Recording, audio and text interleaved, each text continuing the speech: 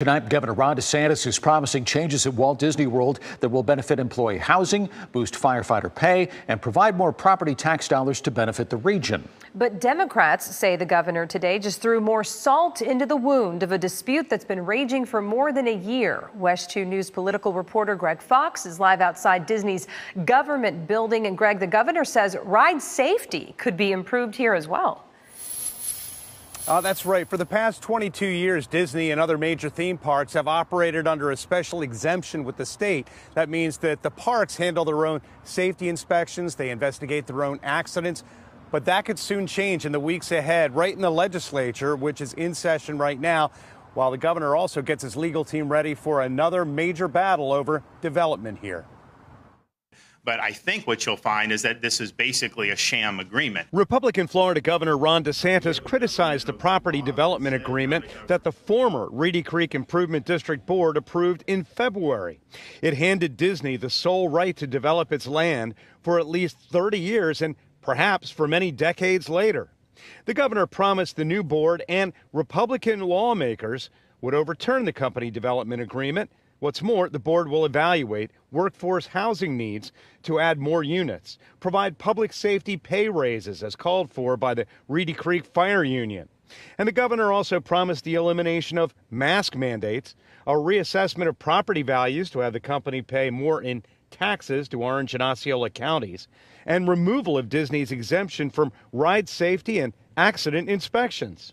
And I think it's all about making sure that the vision is made into a reality where, you know, this company is under the law, following the law, paying taxes, and honoring the debts and not governing itself.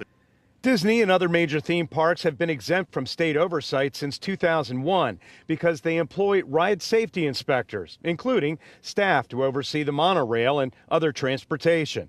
But the governor and agriculture commissioner guaranteed legislation to give the state authority to inspect following mishaps. Thankfully, it doesn't happen that often in Florida, but when it does, we have a duty to inspect and decide whether a ride can safely reopen. Democrats call the lineup of proposed changes more punishment for a company that refused to buckle under the governor's conservative ideology. We need Governor DeSantis to let it go and move on, focus on solving real problems. All of his proposals today once again demonstrate that this has nothing to do with corporate accountability and everything to do with trying to attack Disney because they made him mad when they defended LGBTQ Floridians.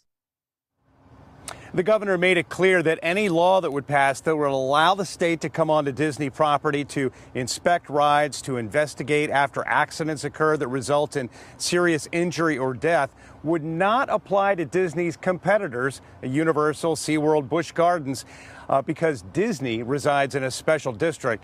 That sounds like a legal battle in the making in and of itself. Live in Lake Buena Vista, Greg Fox, WESH 2 News. And Disney countered the governor's assertion that the vote by the former Reedy Creek board in February was a sneaky way to keep Disney in control of its development. Disney argues it was hardly a surprise because it was included last summer in a report on the company's long-term comprehensive plan.